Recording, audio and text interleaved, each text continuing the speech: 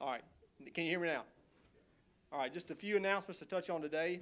First off, if you were planning on being at the information class that was scheduled for this afternoon, it has been canceled. The folks that were going to be there couldn't make it, so we're rescheduling that. Be looking for another date for that in the future. Other one is Matthew will be placing another T-shirt order if you didn't get yours in the first time around.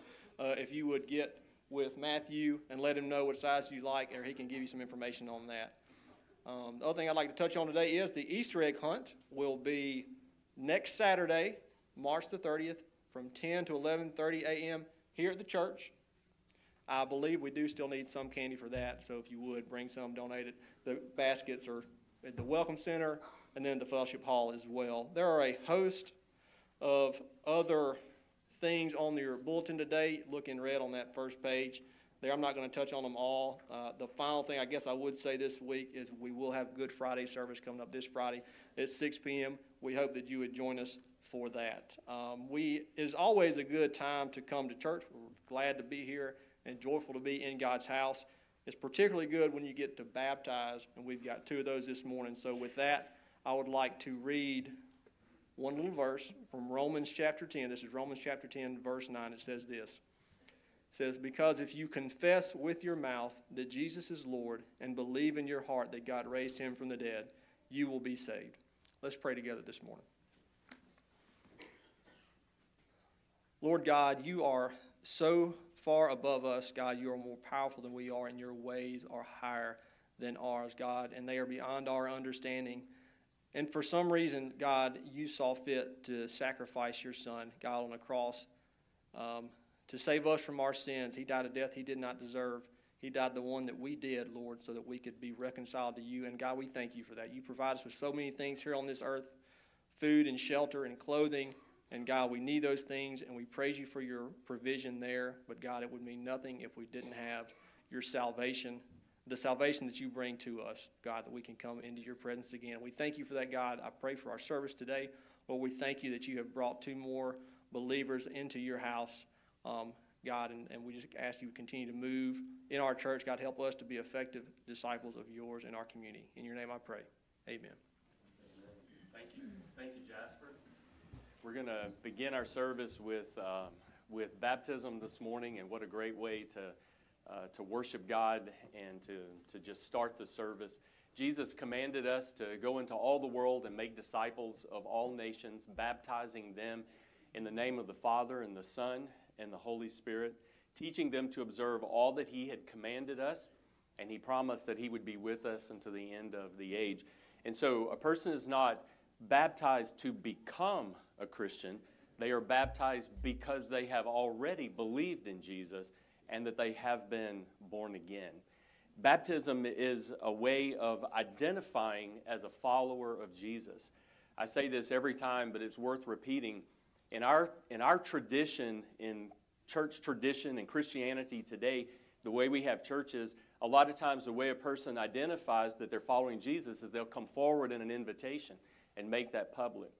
In the first century, the way they were baptized. And through baptism, they were identifying, I am a follower of Jesus Christ. But it's so much more than that. And you'll hear this in the message a little bit later. But it's so much more than that, because it's not just identifying as a follower of Jesus. We are identifying with his death. And this is a picture of the burial of the old life and the resurrection to walk in newness of life. And it is all because of the finished work of Jesus and what he has done on our behalf through his death on the cross. And so being baptized this morning, first of all, is Grady Aldridge. So come on down, Grady.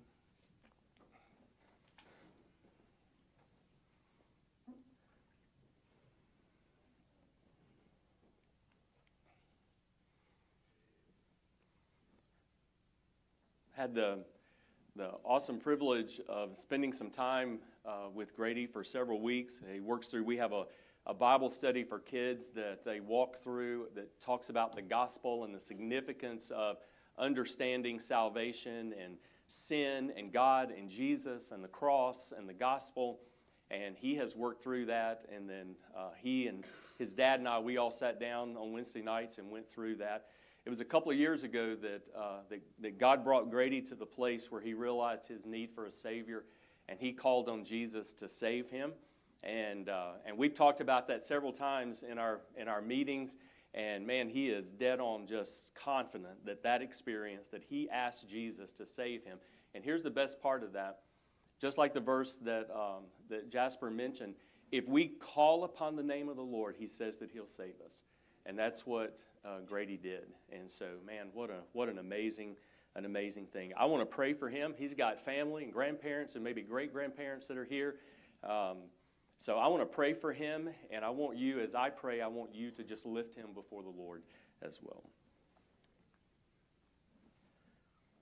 So, Father, I just say thank you for what you have done through Jesus Christ. I thank you for the salvation that is ours through him, that you make it possible. And God, I thank you that we don't just wake up one day that we're going to believe in Jesus. You initiate that. You draw us to yourself. And then we respond in repentance and faith, calling on your name, believing in you, putting our faith in you, repenting of our sin. And God, you promise that when we do that we will be born again. And I thank you that Grady has done that. I pray, Lord, that you help him as he grows in his faith. Help him to just know you more intimately and personally. And God, I pray for your hand to be on his life and that you would raise him up to use him in a godly way to your honor and to your glory. And we ask this in Jesus' name. Amen. So Grady, my brother, I baptize you in the name of the Father and the Son and the Holy Spirit.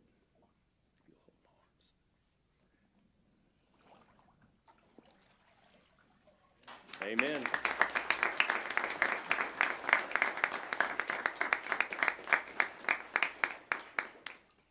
Amen. Also being baptized this morning is Nicole Swindoll.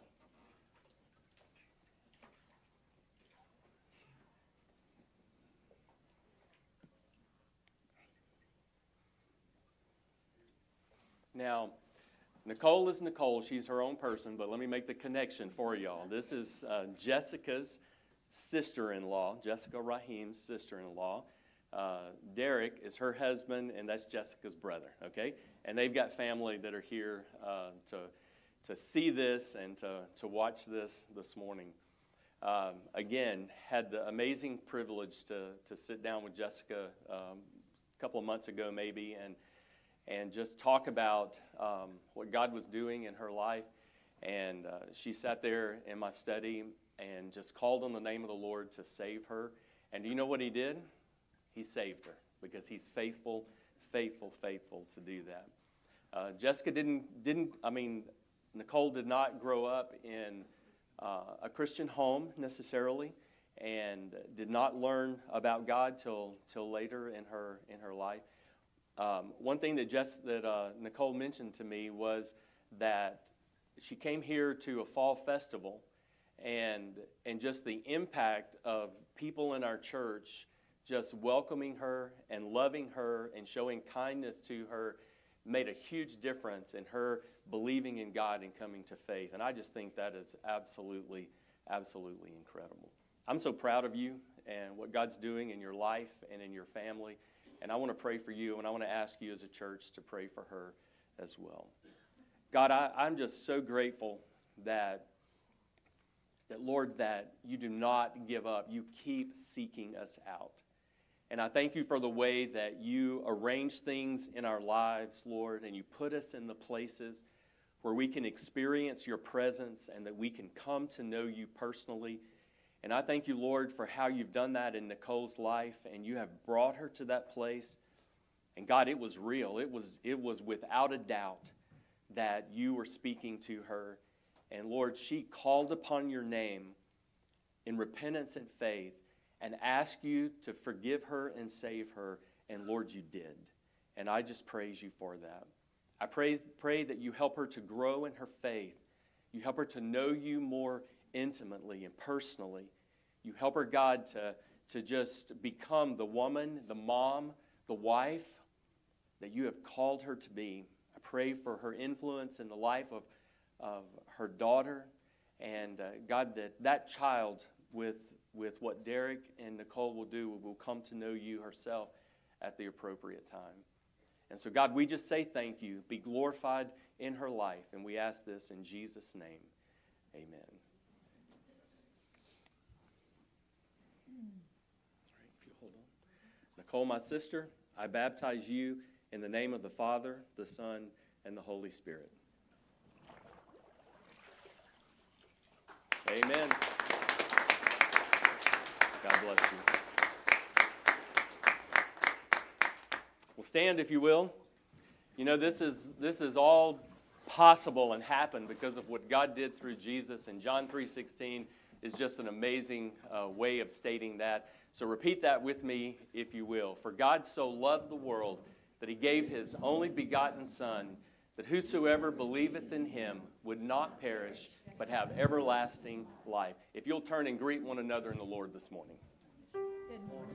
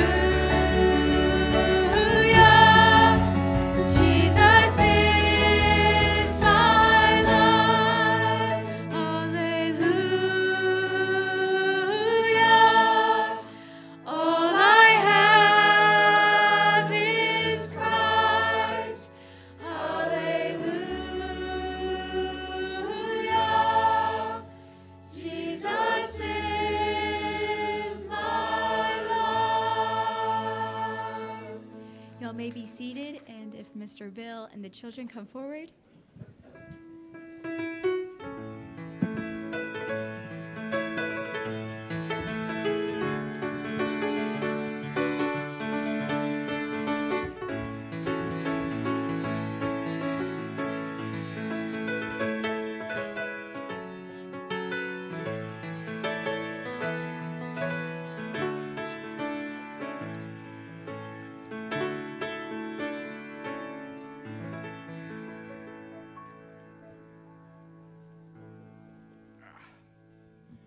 All right, 1, 2, 3. Good morning. All right, at the same time, all heaven is rejoicing right now. Everybody give a big round of applause for these two that have just entered into eternity and heaven forever. Well, it's a good day to be in the Lord's house today, and we're going to go back in time today. You want to go back in time? Yeah. All right, about 3 weeks ago, Mr. Bill drove up, he and my wife and I drove up out in the parking lot, and when we drove up, we saw a little killdeer out here in the parking lot, a little bird running around in circles and frantic and holding one wing out and acting like it was crippled and everything. And for many, many years, these same type birds have nested in the parking lot here in the church, and every year about this time, you'll find one of them out there. Well, as soon as I saw the bird, I knew she had a nest. And as we got ready to park, I pulled up there close to her, and I saw the nest. And those nests had 4 eggs in them. Mo, you showing some of them right now? And this was 3 weeks ago. So today I drove up, and she was gone. But 2 of the eggs were missing, and 2 are still in there. There's a lesson as y'all look at these pictures and everything. Have you showed the video yet, Mo? This was last Sunday.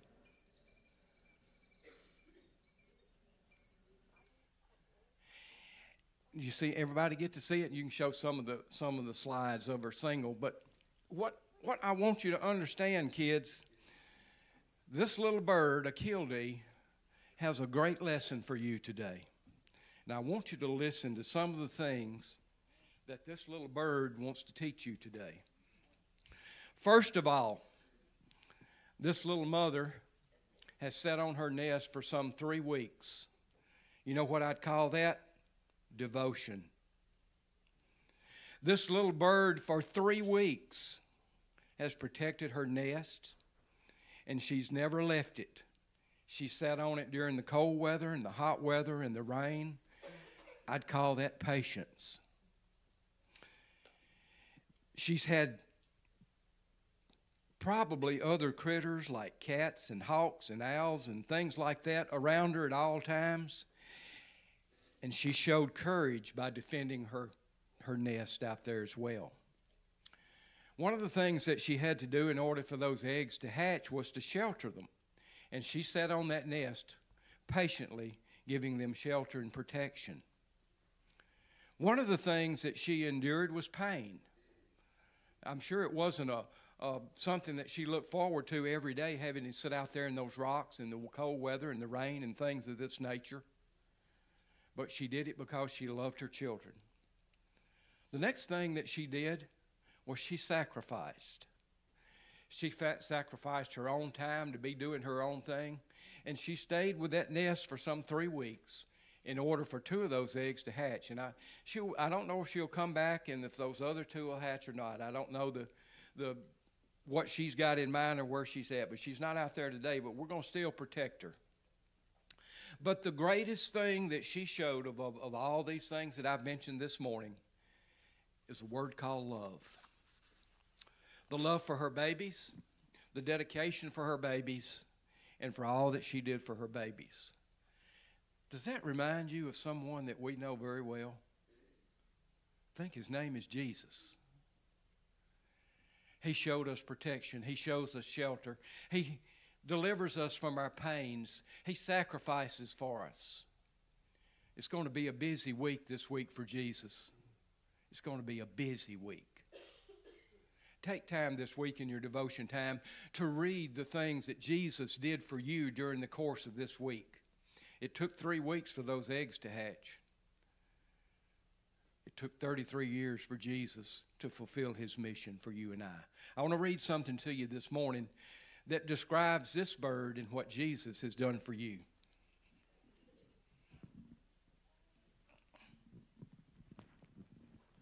This comes out of the book of Deuteronomy, the 31st chapter, and it's the 8th verse. And it says this.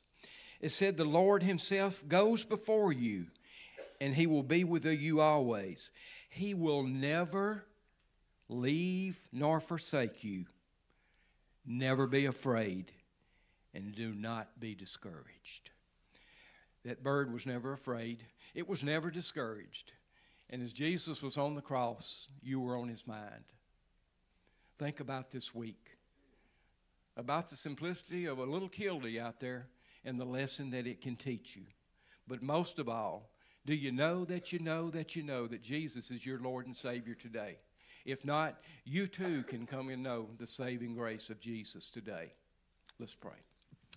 Most gracious Heavenly Father, we thank you for your creatures. We thank you for the lesson that a killdee can teach us, and for the attributes that it has and the characteristics that were shown forth through Jesus as he died on the cross for us today. Father, we thank you for those that have been saved today and baptized, and we look forward to seeing many, many more giving their lives to Jesus. Thank you for this day. Thank you for these children. Thank you for each family that is represented here today, Lord, and bless them in a special way. And most of all, we thank you for your Son, Jesus. And we ask these things in Christ's name. And all God's people said, Amen. Give that to Mr. Music Dan back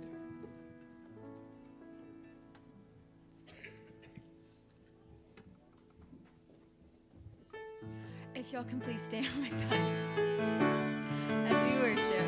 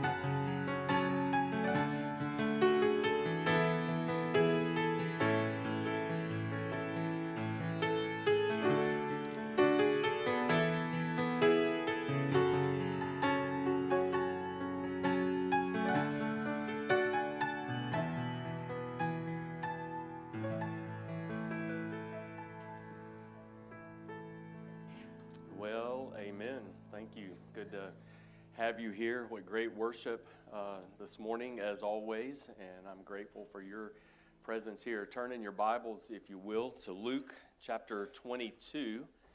Luke chapter 22. If you happen to have been in Sunday school this morning and you're using the curriculum, then you'll discover that there's some similarity, at least in the scripture passage, of what we're going to be looking at today. So this is the day that the Lord has made. Let us rejoice and be glad in it.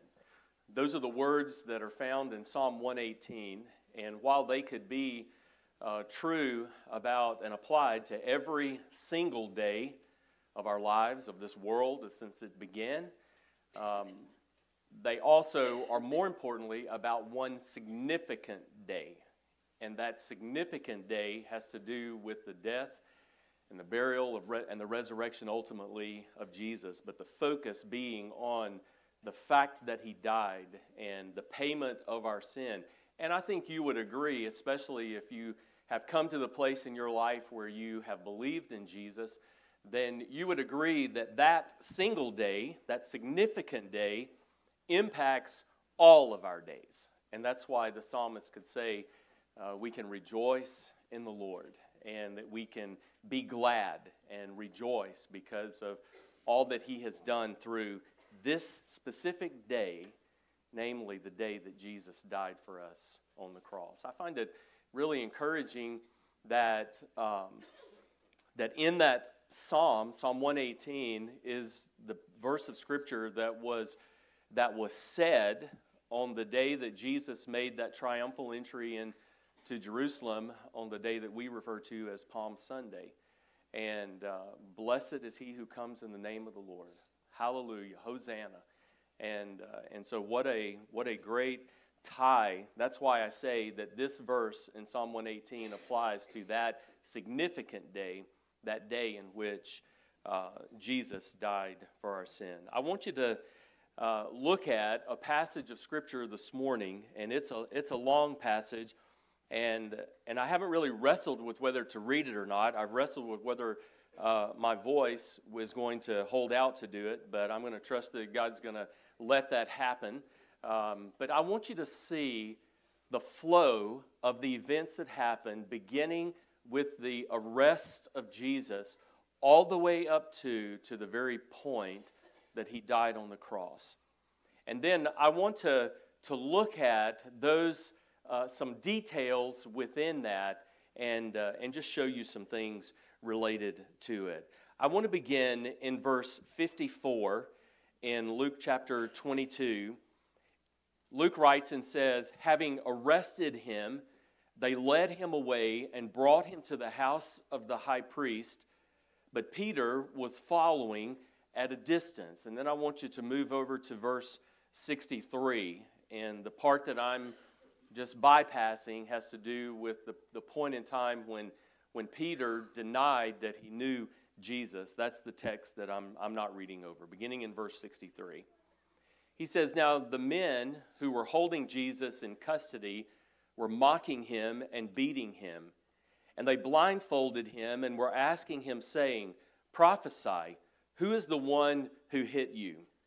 And they were saying many other things against him, blaspheming.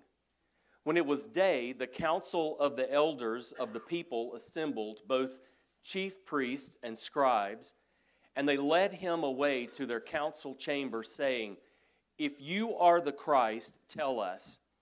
But he said to them, if I tell you, you will not believe. And if I ask you a question, you will not answer. But from now on, the Son of Man will be seated at the right hand of the power of God. And they all said, are you the Son of God? Are you the Son of God then? And he said to them, yes, I am. Then they said, what further need do we have of testimony? For we have heard it ourselves from his own mouth. Then the whole body of them got up and brought him before Pilate. And they began to accuse him, saying, we found this man misleading our nation and forbidding to pay taxes to Caesar, and saying that he is he is Christ, a king. So Pilate asked him, saying, Are you the king of the Jews? And he answered him and said, It is as you say. Then Pilate said to the chief priests and the crowds, I find no guilt in this man. But they kept on insisting, saying, He stirs up the people, teaching all over Judea, starting from Galilee, even as far as this place. When Pilate heard it, he asked whether the man was a Galilean, and when he learned that he belonged to Herod's jurisdiction, he sent him to Herod, who himself also was in Jerusalem at the time. Now Herod was very glad when he saw Jesus, for he had wanted to see him for a long time, because he had been hearing about him and was hoping to see some sign performed by him. And he questioned him at some length, but he answered him nothing. And the chief priests and the scribes were standing there, accusing him vehemently. And Herod, with his soldiers, after treating him with contempt and mocking him, dressed him in a gorgeous robe and sent him back to Pilate. Now Herod and Pilate became friends with one another that day, for before they had been enemies with each other. Pilate summoned the chief priests and the rulers of the people and said to them, You brought this man to me as one who incites the people to rebellion. And behold, having examined him before you, I have found no guilt in this man regarding the charges which you make against him. No, nor has Herod, for he sent him back to us, and behold, nothing deserving of death has been done by him. Therefore, I will punish him and release him. Now he was obliged to release to them at the feast one prisoner. Verse 18, But they cried out all together, saying, Away with this man, and release for us Barabbas. He was one who had been thrown into prison for an insurrection made in the city and for murder. Pilate, wanting to release Jesus, addressed them again. But they kept on calling out, saying, Crucify him, crucify him. And he said to them the third time, Why? What evil has this man done? I have found in him no guilt demanding death. Therefore I will punish him and release him. But they were insistent with loud voices, asking that he be crucified, and their voices began to prevail. And Pilate pronounced sentence that their demand be granted. And he released the man they were asking for, who had been thrown into prison for insurrection and murder, but he delivered Jesus to their will. When they led him away, they seized a man, Simon of Cyrene, coming in from the country, and placed on him the cross to carry behind Jesus. And following him was a large crowd of people and of women who were mourning and lamenting him. But Jesus, turning to them, said, Daughters of Jerusalem, stop weeping for me, for weep for yourselves and for your children. For behold, the days are coming when they will say, Blessed are the barren, and the wombs that never bore, and the breasts that never nursed. Then they will begin to say to the mountains, Fall on us, and to the hills, Cover us. For if they do these things when the tree is green, what will happen when it is dry? Two others also, who were criminals, were being led away to be put to death with him. When they came to the place called the Skull, where they crucified him, the criminals, one on the right and the other on the left. But Jesus was saying, Father, forgive them, for they do not know what they are doing. And they cast lots, dividing up his garments among themselves. And the people stood by looking on, and even the rulers were sneering at him, saying, He saved others, let him save himself, if this is the Christ of God, his chosen one. The soldiers also mocked him, coming up to him and offering him sour wine, saying, If you are the king of the Jews, save yourself. Now there was also an inscription above him, This is the King of the Jews. One of the criminals who were hanged there was hurling abuse at him, saying, Are you not the Christ? Save yourself. But the other answered and rebuked him and said, Do you not even fear God, since you are under the same sentence of condemnation? And we indeed are suffering justly, for we are receiving what we deserve for our deeds, but this man has done nothing wrong. And he was saying, Jesus, remember me when you come into your kingdom." And he said to him, "Truly, I say to you, today you shall be with me in paradise." It was about the 6th hour, and darkness fell over the whole land until the 9th hour, because the sun was obscured, and the veil in the temple was torn in two. And Jesus, crying out with a loud voice, said, "Father, into your hands I commit my spirit." And having said this, he breathed his last. When the centurion saw what had happened, he began praising God, saying, "Certainly this man was innocent." And all the crowds who came together for this spectacle, when they observed what had happened, began to return, beating their breast. And all the acquaintances and the women who accompanied him from Galilee were standing at a distance, seeing these things. You know, I think it's really difficult for me, even trying to read that, to try to capture the drama, the passion, the significance of what was happening through, this whole experience. And granted, it covered several hours of time. But it's really hard for us to just read it or even talk about it and think about it and try to just with our minds, just comprehend what happened. In fact, when you look at the last two verses that I read, it said the crowds, when they saw the spectacle, it said they began to beat their breast, which was a sign of remorse. And in some ways, maybe a sign of repentance, a change of mind about what they had seen and what had happened. And then it says that the acquaintances of Jesus, they just stood from a distance and they watched and they looked. I can't help but believe that there had to be people in the crowd that day that were saying, "Man, what just happened? What did we just see happen?"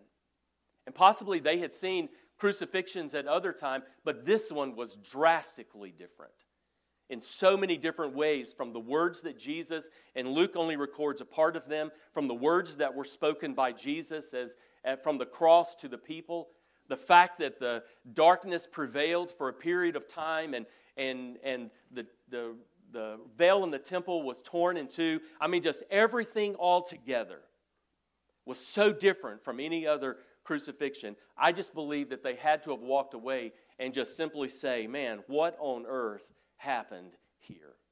Well, I believe because what happened is this is the day the Lord has made. This is what God had planned. This is what God had put into motion. And I think that you can look at the details of what Luke gives us, just some of the details. And when you begin to look at them in light of what we know from the rest of the New Testament, you can begin to see that the events that happened on this day that I just read to you, those events are like living pictures of the very gospel itself. And so when you see them, you can begin to put together the pieces, and you're able to say, "Oh yes, this is the day that the Lord has made.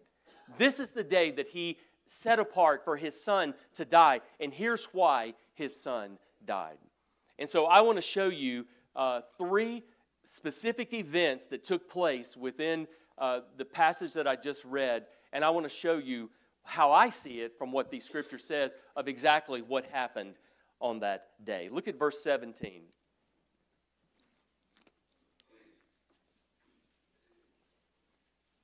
The first statement I would make is what happened that day is that the guilty go free. Now, the text that I've called your attention to, and I'm not going to read the whole thing, I'm going to point out some things within it in just a moment, is the part where Barabbas and Jesus were put before the religious people, before the Jews, and the question was, who's going to be released? According to what the translation I read said, that it was a custom on that day to release a prisoner during Passover. And so Barabbas is here, and Jesus is here, and they're placed before, in sort of like in Pilate's court in a sense, and they're placed before the people, who's going to be released. Well, when I read the text, you may have picked up on it, but there is a sharp contrast between the man Barabbas and obviously the man Jesus. Look at verse 19, if you will. Chapter 23, verse 19. We're given this side note about Barabbas. it says he was one who had been thrown into prison for an insurrection made in the city and for murder. Look at verse 25. It says when he finally released him, it says he released the man that they were asking for, who had been thrown into prison for insurrection and murder, but he delivered Jesus to their will. I think it's in Matthew's account. When Matthew records this, Matthew identifies Barabbas as a notorious prisoner or a notorious criminal. And so all I want you to see is that the man Barabbas that was placed before them, who are we going to release? The man Barabbas was known to be guilty of crimes. And he was guilty. But look at what is said about Jesus. Look at Luke 23, chapter 23, verse 22. Pilate said to them, to the religious leaders and everyone that was there, in verse 22, Pilate said, "Why do you want to crucify him?" basically. "What evil has this man done? I have found no guilt demanding of death." And so Pilate, who's examining Jesus, says, here's Barabbas. He's a notorious criminal. And here's Jesus. And he says, I find no guilt in him. In fact, look back at chapter 23 and verse 4, because that wasn't the first time that he said it. In verse 4, Pilate said to the chief priests and the crowds, I find no guilt in this man. Look at verse 14, chapter 23. He said to them, you brought this man to me as one who incites the people to rebellion, and behold, having examined him before you, I have found no guilt in this man regarding the charges which you make against him. And then in verse 15, this was Herod's, when he came back from Herod, this was Herod's conclusion. There is nothing deserving of death that has been done by this man. In fact, also in Matthew's gospel, in Matthew 27 and verse 19, Pilate's wife comes out to him and says she had had a dream. She said, have nothing to do with this righteous man. So, what do you have there? I mean, it is a graphic picture of the gospel. It is a graphic picture of what Jesus does on our behalf. Because ultimately, they asked for Barabbas to be released, and they took Jesus to be crucified. Isn't that the gospel? That the guilty go free and the innocent dies on behalf of the guilty. That's the gospel. In fact, Peter said, look at 1 Peter chapter 3.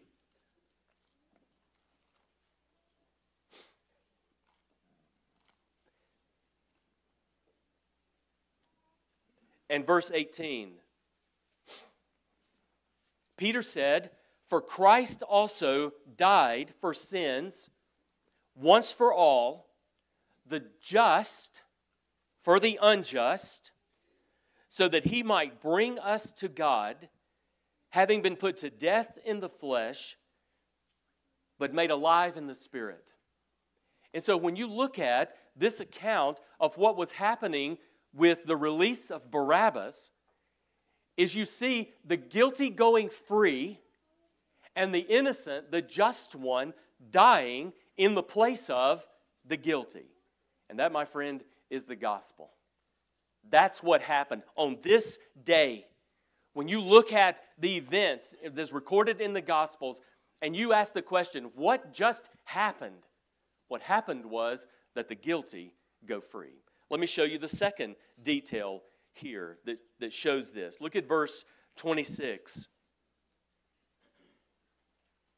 It says, when they led him away, they seized a man, Simon of Cyrene, coming in from the country, and they placed on him the cross to carry behind Jesus. And so the guilty go free because Jesus took our place. That's what I want you to have in your mind. That's the second detail. That's the second thing that happened. Because Jesus took our place, the guilty go free. Now I want you just to picture this. This man Simon, we don't know a whole lot about him. One of the Gospels mentions his boys. Some tie one of the boys, I think it's Rufus, ties him with Paul and his ministry. Can't verify that, but Rufus was a common name. But the guy's coming in from the country, and the Roman soldiers could do it. They could just take a person and say, do this, and you were obliged to do it. And so Simon's coming in, they seize him. I like the way that Luke says it. They seize him, and they demand that he carry the cross of Jesus. And so he took the cross, and he carried it to the place where Jesus would be crucified. Now, some have said, well, Jesus was weakened because of the beating, and if you've seen, read of those kinds of things, it would be obvious that it would be very difficult for him, having lost so much blood and gone through so much, to be able to carry that cross all the way to the place. And it's not a short walk. I remember in 1986, I went to Israel, and they call it the Via Dolorosa, and I remember just walking that path all the way up to where it was. And so Simon is grabbed, seized, and he has to carry. Listen to this. The custom was that the guilty carried their own cross. That the one condemned carried their own cross. And so the reality is that Jesus, it wasn't his cross anyway. It was our cross. And Simon represents what all of us should have been and would have been and had to do, was to carry our own cross. But I want you to just get this picture in your mind. Because, the scene is not just this quaint little walk. There's crowds. There's all this that's going on. Simon is taken, and he has to carry the cross. But when he gets to the place of crucifixion, he lays down the cross, and he walks away, and Jesus lays on the cross, and they nail him to the cross. I'm telling you, why could a man like Barabbas, guilty, condemned, why could a man like Barabbas walk free? Because Jesus took his place. Why can you and I be saved? Why do we not have to pay the penalty for our sin? Because Jesus took our place. Every one of us in this room, every one of us is guilty of sin. Every one of us. And it doesn't matter the sin, it's just the fact that we sinned. There's a sharp contrast between how Grady has grown up in his life and Nicole and her experience in her life. But I'm telling you, it took every bit of Jesus on the cross to save Nicole and to save Grady as well. It's just the way that it is. Because all have sinned and all are in need of a Savior. I want you to go back to Isaiah 53. And I want you to see this. I just want you to get it in your mind. We're going to talk, you'll hear so much this week possibly about the cross and about the death of Jesus. And I want you to so much have it in your mind that he took your place. Listen to what Isaiah said centuries before. Verse 4.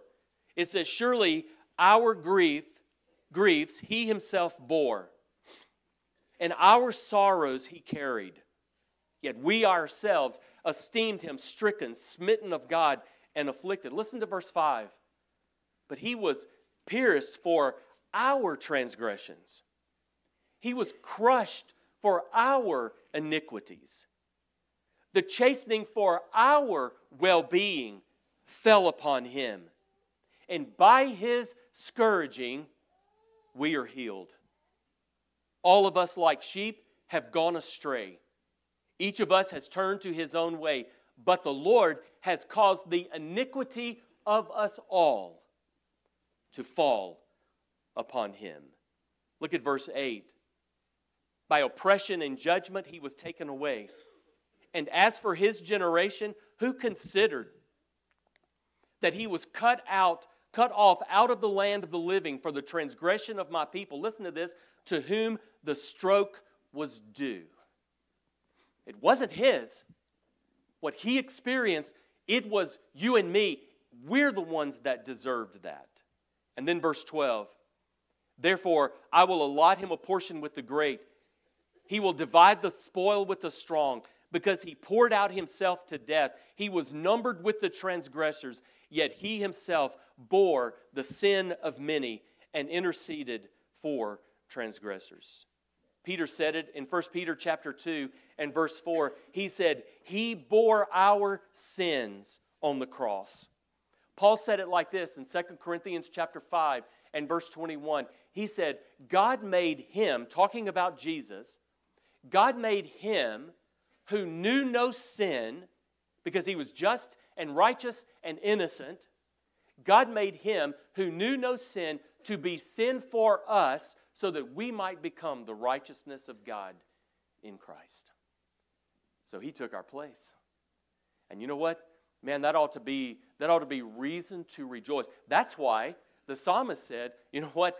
This is the day the Lord has made. Let us rejoice and be glad in it. Why? Because the guilty get to go free, all because Jesus took our place. You've heard me say this before, but I just love saying it. I remember not long after I got saved, I remember just in my heart to the Lord, just saying, Lord, you had so many opportunities. You could have put a bolt of lightning in me. You could have squashed me to the ground. You could have punished me for my sin and how I lived my life. Why not? And as clear as I hear my own voice, though it wasn't God speaking in my heart, he said, how? I punished my son in your place. You didn't get off and scot-free. My son paid the debt that you owed. My friend, that is the grace of God. That is the mercy of God. And I think it is beautifully portrayed in what Simon did, which all of us, it was our cross. And Jesus took our place. Last detail I want you to see back in Luke has to do with the exchange between Jesus and the two thieves. And here's the statement. So the first statement is the guilty go free. The second statement, this is what we see in these details. The guilty go free because Jesus took our place. The third statement is this. It becomes a reality in our lives. It becomes our own personal experience when we repent of our sin and we believe in Him. And you see that in this exchange between Jesus and these two thieves. Look at verse 32 in Luke 23. It says, 2 others also who were criminals were being led away to be put to death with him. When they came to that place, to the place called the Skull, there they crucified him and the criminals, one on the right and the other on the left. Skip down to verse 39. One of the criminals who were hanged there was hurling in abuse at him, saying, "Are you not the Christ? Save yourself and us."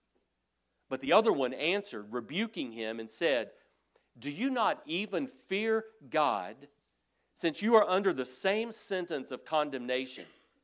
And we indeed are suffering justly, for we are receiving what we deserve for our deeds, but this man has done nothing wrong." And then he was saying to Jesus, "Jesus, remember me when you come into your kingdom." And then Jesus said this to him, "Truly I say to you, today you shall be with me in paradise." Do you know what this is?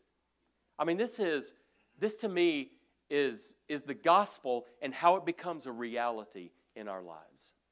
You have one thief that is railing it, that is offering abuse to Jesus.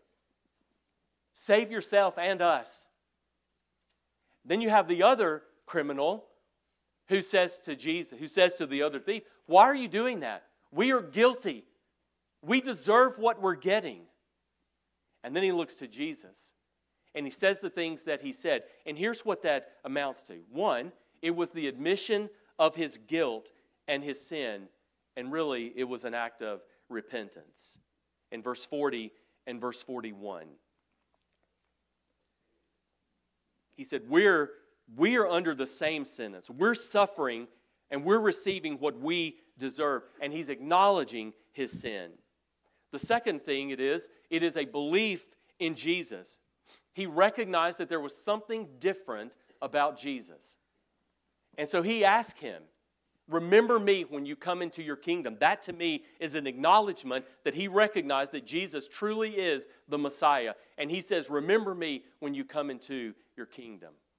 And he asked him, "Remember me."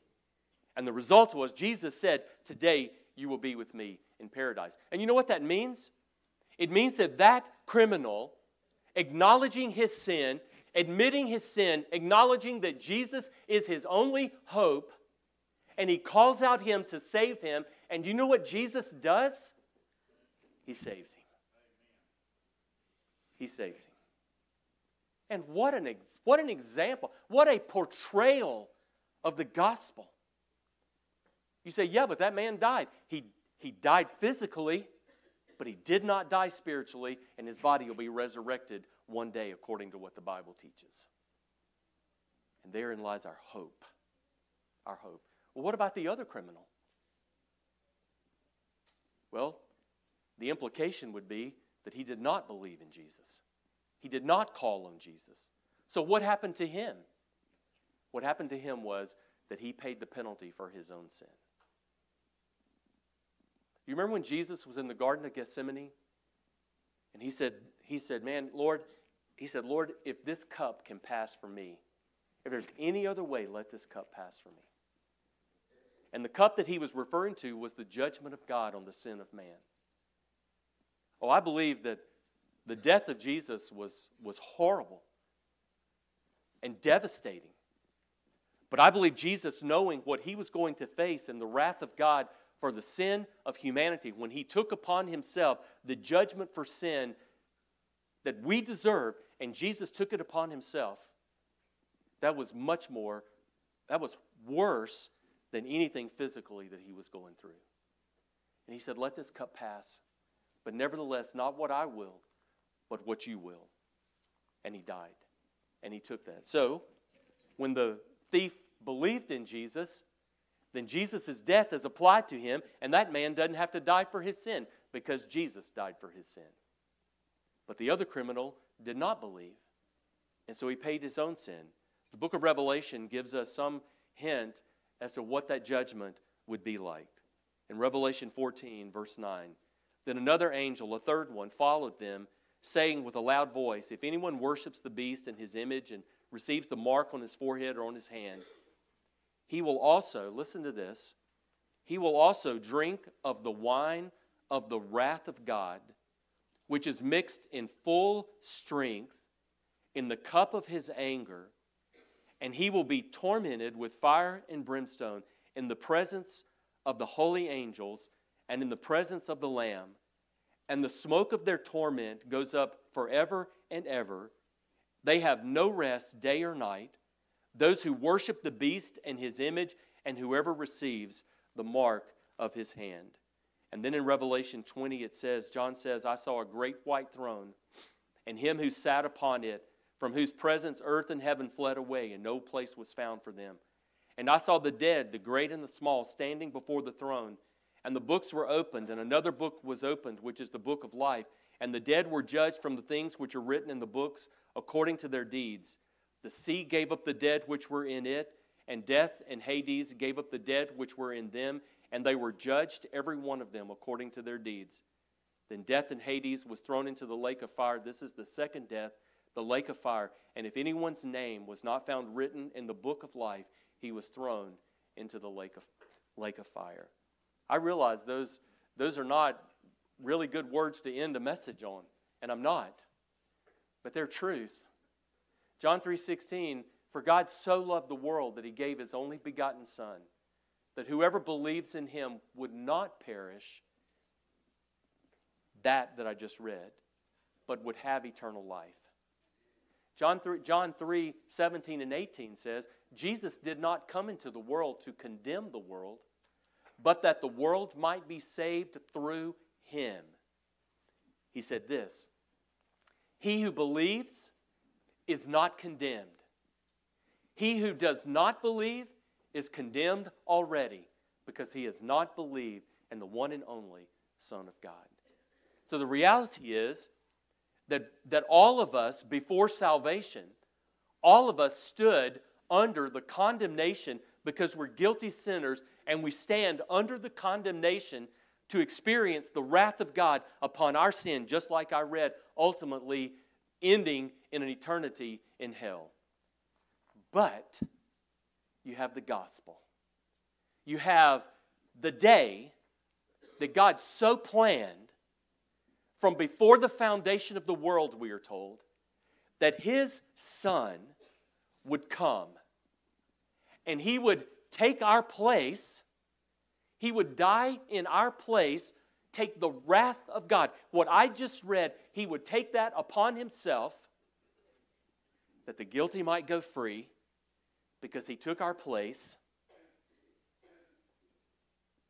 And if we believe in Him, it becomes a reality in our lives.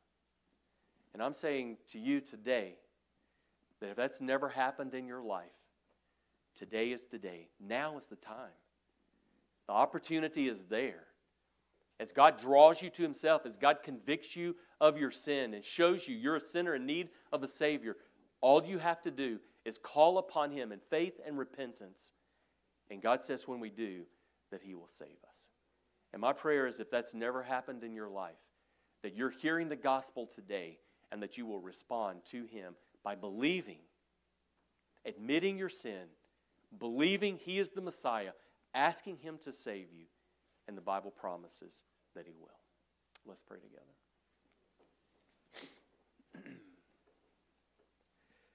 Lord, I pray right now that you not let this moment just fly by. I pray right now that our hearts and our minds, Lord, are just attuned to you. And what I mean by that is, God, that we're just sensitive to the fact that we are in your presence, that we have heard and read truth. We have seen the glory of the gospel, that the guilty go free because Jesus took our place, and it becomes a reality in our lives when we admit that we are sinners and we believe that Jesus is the only way, and we ask Him to save us.